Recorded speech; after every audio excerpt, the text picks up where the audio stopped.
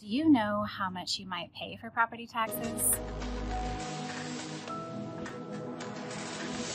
So when buying a home, taxes are one of the expenses that can make a significant difference in your monthly payment. Do you know how much you might pay for property taxes? When applying for a mortgage, you'll see one of the two acronyms in your paperwork, P&I or PITI, depending on how you're including your taxes in your mortgage payment. P&I stands for principal and interest, and both are parts of your monthly mortgage payment that go toward paying off the loan you borrow. PITI stands for principal, interest, taxes, and insurance, and they're all important factors to calculate when you want to determine exactly what the cost of your new home will be. Property taxes can have a big impact on your monthly payment.